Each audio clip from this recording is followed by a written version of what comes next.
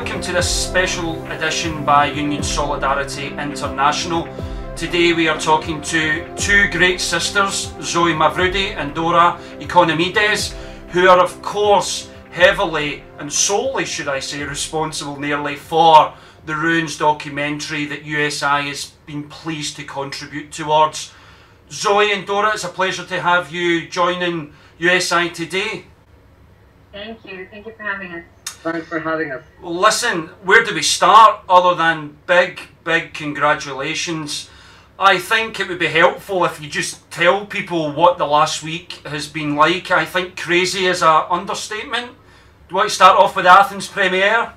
Yeah, it was crazy, and it was very moving and very exciting for us. We had a huge turnout at the Benaki Museum, where we held the Athens premiere, and then 2 nights ago on the 15th, and then 2 nights ago we went to Thessaloniki, and we had the premiere there, where we also had a big turnout and a great response from the audience. Just people. I was telling you earlier that this documentary is about a case that happened about a year ago.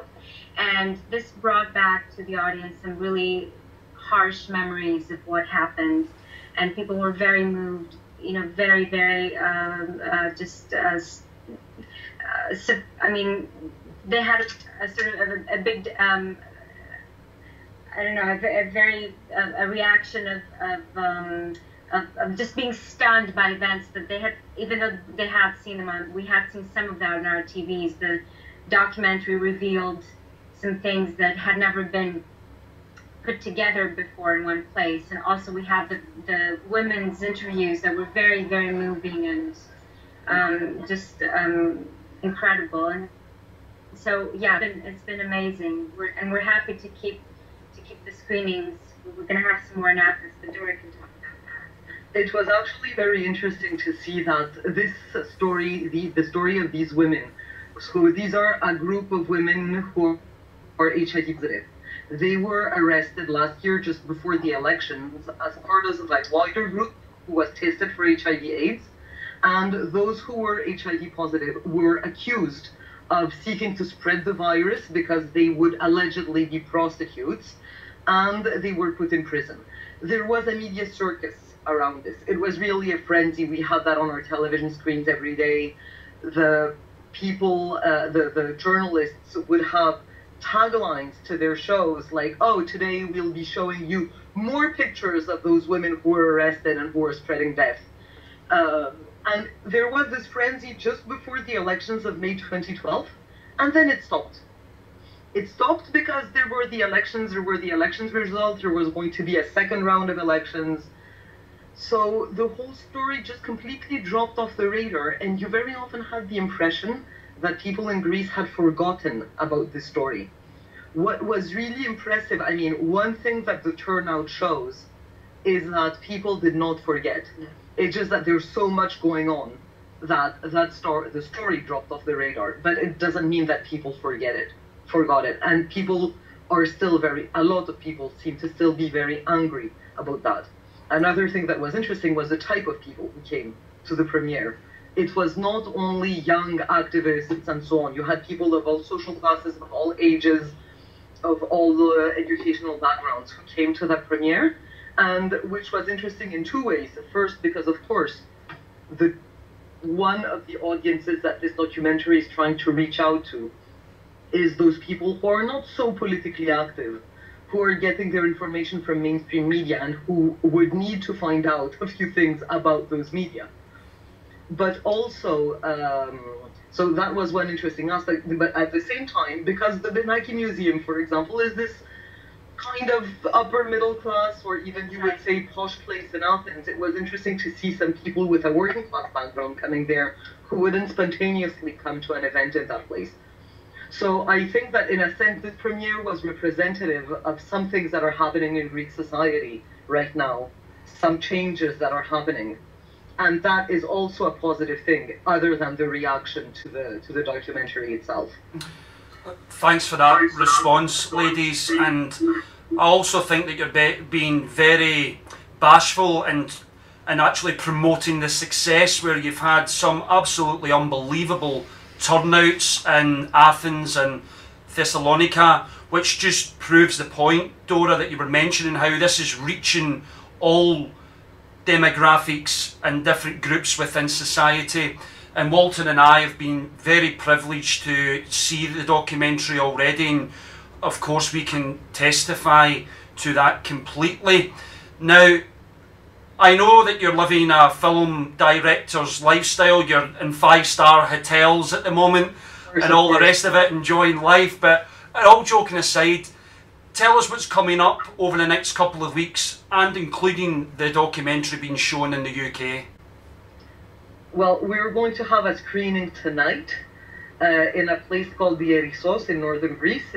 It's an area of northern Greece where there's a lot of social tension because of a project to mine gold in the area by a mining company, a Canadian-Greek consortium, basically. And in a sense, we think that this documentary, even though it doesn't relate to the situation the people here are facing, is going to hit home on some things that have to do with police brutality, repression, etc. Then we're starting a series of screenings in a cinema in Athens on Sunday. For 2 weeks, the movie will be showing 3 times a week there. We're in the process of talking with different people in different parts of Greece. We're going to have the UK premiere soon. We'll make announcements about that soon. But we're also going to be screening. We're going to be having a Canadian premiere in Montreal at the end of October. There's interest that came immediately. We were approached very early on by a Canadian university because there's great interest in HIV criminalization in Canada because of that being a big issue there with a lot of prosecutions and very strict laws about HIV. And we're hoping to screen in other countries as well. We know that this is going to go well in other countries. We're already getting some, signals about screenings elsewhere. But the UK premiere is coming up, so get ready. And that would be mid-October, and hopefully in a very prestigious University of London. Excellent, excellent. Very pleased to hear that, and we look forward to attending. I think you made the point earlier about how the story of Ruins really touches something that's deeper within wider society that people can relate to. And I think we cannot go in this conversation without mentioning what happened in Athens a couple of days ago with the death of Pavlos, an absolutely terrible, terrible tragedy. And we've seen events unfolding in Greece over the last 48 hours as a result of that brutal murder by people quite clearly, let's not beat about the bush here, associated and linked with Golden Dawn. And we've seen their attempts to distance themselves, which is absolutely scandalous. But ladies, can you just give us an update about the situation right now? Because from the UK, it appears that things are really, really tense at the moment. Well, they are really, really tense. We haven't had the chance to follow as closely as would want to because we're kind of isolated here. Yeah, it seems that there is the political sort of context of all of this is that Golden Dawn has received has been tolerated for too long, and there has never been a kind of a clear decisive stance on behalf of the government on the criminal behavior that's been going on for a very long time and targeting migrants mostly. But this was the first, as it's been described, the first murder of a Greek. And so that's sort of changed the landscape now, and that's why it's on the news, which is in many ways very, very just shameful. But it is what it is, and things are not going to be the same in our national conversation about Golden Dawn. Of course, has been the typical sort of Syriza's to blame for all of this kind of talk from a lot of the pundits and the people who appear on the TV panels, the same TV panels who, you know, expose the women that our documentary is about, by the way. But I think what's very interesting, and I'll say this very briefly, is that in Greece we have this, you know, police tactic of rounding up people. The women, the HIV positive women who were rounded up in our documentary were diagnosed HIV positive and forced tested inside police station, but the police had actually rounded up hundreds of women during those days in various police sweep operations. And so basically what happens is the police goes out in the street and sort of targets people who look like they are drug addicts. Most of the women who were intravenous drug users, or people who look like they were not born in Greece. You know, people of color, essentially people of color. And when you think about this, and when you look at the stats, I mean, when you look at what Human Rights Watch has said about Operation Xenius as the big operation that started in August 2012, where they also tested people for HIV and arrested women there too. You're looking at the numbers and it's stunning. I mean, they stopped counting at about 80,000 people or 85,000 people. 7 months into this operation, they just couldn't keep up. And the people who were found to be undocumented migrants are about 6%. So when you look at this, I mean, it is basically an operation that's launched to just what's the expression, to throw smoke and mirrors, or it's just an operation that aims at an atmosphere of the police and the state being active and protecting the Greek people and taking action, doing something. When you look at the murder of Pavlos, basically, I mean, they know where to find people who are extremely violent and who are going to attack innocent people and going to take these kinds of actions. And instead, for the past more than 1 year, they're rounding up thousands and thousands of people of color, of women who are obviously sick and helpless and who have no way of defending themselves. And I think, you know, this murder has shown in many ways that the police, they don't know what they're doing, and they're not there. They haven't been there to protect their citizens. I mean, all these operations are politically motivated, and this is revealed in our documentary in many ways. I'll let Dora say something now. I'm sure, Andrew, that you saw on a website called Borderline Reports, a text written by Augustin Xenakos, who is one of the people working with us on the documentary. Yeah. He published it today from Unfollow magazine, and he published a text, an article saying that the problem is not Golden Dawn, the problem is the political system.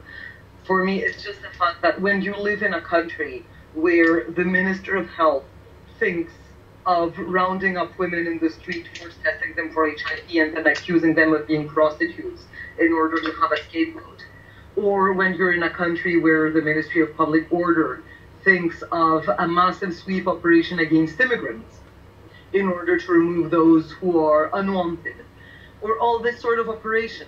Well, and when you're in a country where it has been known and documented with pictures and video that the police work hand in hand with some neo-Nazi thugs when they want to get rid of a demonstration, and nobody has ever done anything about that, well, it's not surprising that one day all this is going, you know, the chickens are going to come home to roost. Absolutely. And that they're going to murder a musician, an anti-fascist activist in the street in Athens for no good reason. There will be protests, but basic and the government are just going to try to pretend that it's not us. Well, it's not true. The problem is them. Golden Dawn are what they are because they were given a free rein. And the story that we narrate in Ruins is one example of that sort of fascist ideology going mainstream. When fascist ideology goes mainstream, well, the real Nazis are winning. Ladies, I think that's a very eloquent way of putting it, and I think, you know, everybody can see the connections between Pavlos's murder and the story that is told in Runes. The connections are there for all to see, and I think if people have been able to see Aris's video at infowar.org about the collaboration where the police are actually idly standing by as Golden Dawn thugs attack anti-fascists, then the connections are there for everybody to see. Ladies, I really just want to thank you for your conversation today, and really to, on behalf of USI, congratulate you on the success already of Runes, and we look forward to this documentary going around the world to tell the human story of these women, but the macro dimension of this about what the Greek state is actually involved in is there for all to see. If Caristo, ladies, and I look forward to speaking to you soon. Thank you, and thank you for supporting this project. Thank you for doing that. Thank you.